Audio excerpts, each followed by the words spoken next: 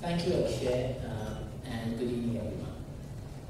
I think, first of all, let me start by congratulating Ravi, Ravi, Brinda, and of course the e-vidyaloka team for an incredible year.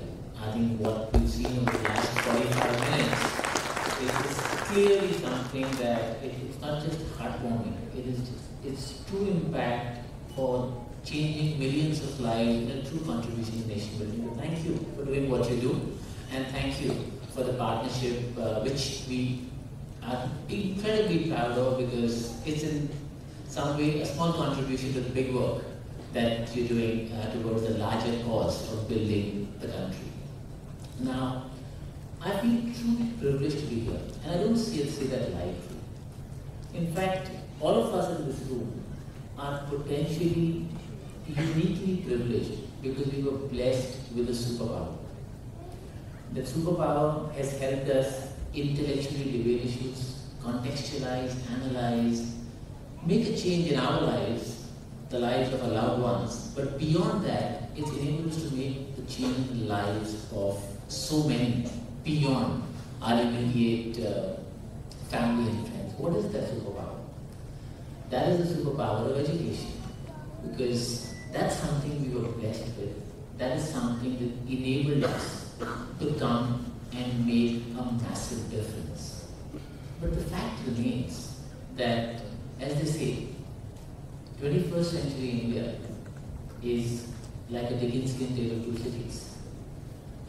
Yes, it's definitely a best of times for some of us who've actually seen the benefits of education translate into great lives, great careers. And yet, there are millions out there, some of those millions we saw in the few films that were played over the last 45 minutes, who are possibly not so privileged, who have dreams, but those dreams are not yet realized because the challenges that come in the way. As a country, we have made progress. I mean, we've seen the power of tech and how it's potentially enabling your thousands of volunteers, changing hundreds and thousands of lives, 2 lakh if I remember right last year alone. But the fact is, there are structural changes that are very much still there. There are infrastructure changes that are very much, challenges that are very much there. There are issues of capacities, there are issues of supply, there are issues of resources. And those aren't going away anytime soon. And yet, there are these millions of people who somehow find a way of hurdling these challenges, navigating the bumps along the way, whether it's the resource bump or the infrastructure bump or the accessibility bump, and come to the other side armed with degrees and qualifications. And yet, those degrees and qualifications don't necessarily are a ticket to a better life. Why is that? Why is it that 50% of our young graduates do not have skills that make them employable to what the industry needs? In fact, the conversation I want to have with you today, over the next 10 minutes or so, is actually the conversation around enabling the education to employability pathways. Because what's good education if it doesn't necessarily translate into better life, the life that all of us actually enjoy? The damage as a result of this lack of what I call the broken ladder is the fact that it not only impacts individuals who've gone through the hurdles and got the degrees and impact their life and lives of their loved ones, it also has a cascading cumulative effect on the society at large. Because we always have been coming up with the belief that education is a ticket to a better life. And if that foundational belief itself is shaken, what happens? It actually makes people rethink. It actually has the potential to setting us back. So how do we collectively, as this group of individuals, this group of change makers who committed their lives to the cause of education, how can we collectively solve this problem? I want to talk about three ideas that I believe are at the root cause of what's causing this wide chasm. The gap in aspirations, the gap in skills, and the gap in resources. Let's talk a little more about that, each one of these points. Aspirations gap. While all of us were studying, and I'm sure you remember during your school years, early college years, there was this conversation at home about what career path you want to choose. And more often than not, most of us were possibly presented with two choices: medicine and engineering. Right? Anyone? All of you can relate to that? Okay. For all the smart ones in the room who possibly had the aptitude and the desire to really pursue that career path, went on to create fantastic careers. For some of the others like me, you were not so lucky. We didn't really come with a born interest in sciences, but then we chose a different path, and of course, with the right guidance and the right support system, again found a meaningful way to a career path. The reason I'm talking to you about this is because as our country has progressed, as the world has progressed, career choices have become exemplary. You can choose, you can have your passion, translate into the right career choice, and you can make a success out of it. But how does one know? How do these kids in the remotest rural districts know that these career paths are available? If you look at the data alone in India, for every 3,000 students, there is one career counselor. And we can compare that with any part of the world and we actually fall short. Now, how would that one career counselor actually provide a pathway to the right choice for these 3,000 students?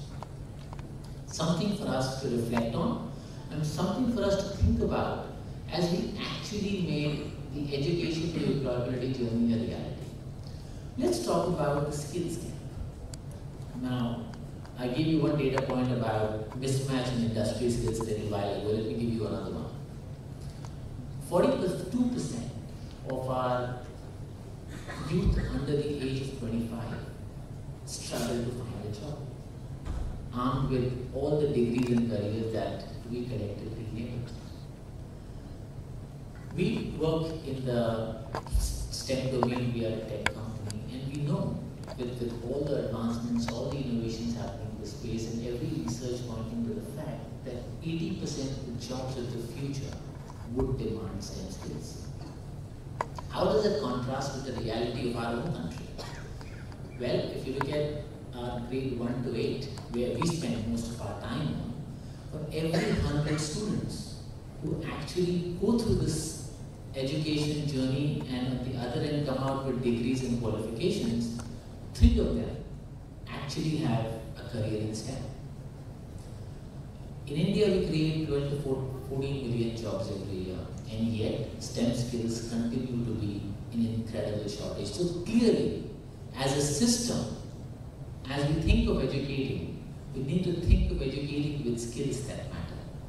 Let's go to the third aspect that I talked about, the resource gap, and I'm sure in this room everyone can possibly relate to that possibly very, very closely. That indeed, intent might be there, but there aren't enough resources to translate that intent into action. Whether it's schools or colleges, 1/5 of kids actually drop out because of lack of financial resources. So clearly, we have an issue of addressing aspirations, we have an issue of addressing skills, and we have an issue of plugging resource gaps.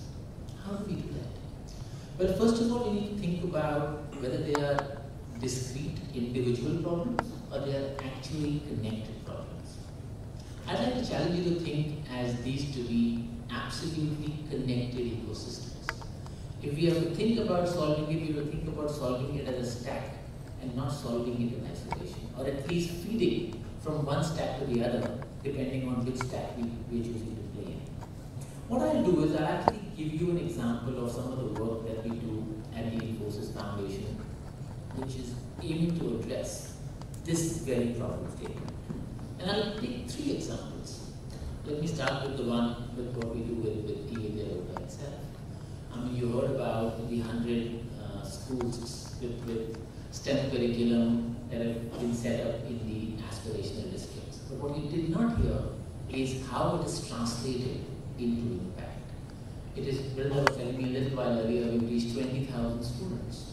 We've done 10,000 sessions. All that is great, but has it translated into people sticking in the classrooms? The answer is yes. I'm told 75% of the kids continue to come over and over again to attend these sessions because they see the value in the kind of content that your volunteers are providing, which was never accessible to them before. So clearly, something that's preparing them right at the foundational level for the skills that matter in the future. Let me give you another example. This time I'm going to touch upon what we do on the resource platform.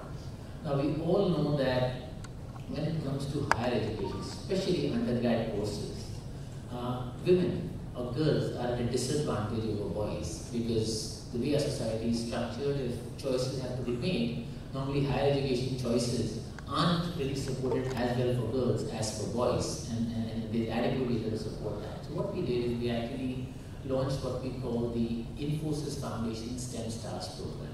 What it does, it's a 100 crore outlay that we've decided in phase 1, which actually provides support to 2,000 girls for medicinal and engineering colleges and other STEM-related subjects. The idea is very simple. As long as resource can be eliminated, can we accelerate the pathways to success? And this is just a few months old, but from what our team tells us, the application ecosystem is already flooded. You can clearly see the gaps or the opportunity that exists despite multiple scholarships by government and private institutions. The gap between what's available, what's accessible is still very, very high. We need to do a lot more. The last one that I want to touch upon is a platform-driven approach when we talk about the potential of platforms and how it's actually creating impact at scale, not just in the country but the world over. We've also been privileged to actually build one such platform over the last few years. This was a part of our ESG aspiration that we outlined. We back in 2020, we said, okay, we want to actually reskill 10 million kids globally on the skills of the future, the digital skills. So we decided to actually launch this platform called Infosys. It's got 20,000 courses from Infosys, from Harvard Business Publishing, from Coursera, from Adobe, from many of our partners. The idea is simple.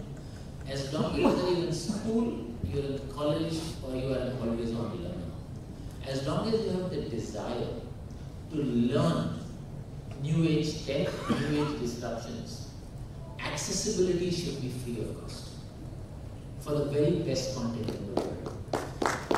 I'm happy to say that today we already have 8.5 million learners on that platform. Millions of hours of learning is happening day in and day out. We even have certifications that actually give you a ticket to potential employment based on industry needs. So the idea is we have to think about this problem holistically. We collectively have to think about this as an opportunity where we are contributing not just to an end goal of education and degrees, but contributing to an end goal of a better life. I'm going to close this address with a little story for you. After all, we've been listening to stories all day long, so let me share one more. Now this is a story of an 8th grader from Tangier in Tamil Nadu. As you know, it's a small town. The protagonist here, his name is Vaibhav. He studied in eVidyaloka. Family comes from modest means. And he has this rather unique aspiration, if I may say. He wants to make a career in medical robotics. As specific as it can for the 8th grader, I'm surprised myself, but it's a true story. And however, keeping in mind the little town that he lives in, the limited role models, limited pathways to what do I need to do to really build my digital skills? What do I need to do to actually realize my dream? With very few options left, he actually turned to Infosys Skillboard. He actually went on, did foundational courses, and recently his mother told us that he actually participated in a competition organized by NASA where he managed to not just discover an asteroid, but even name it, clearly advancing his aspirations from a mere dream to a reality.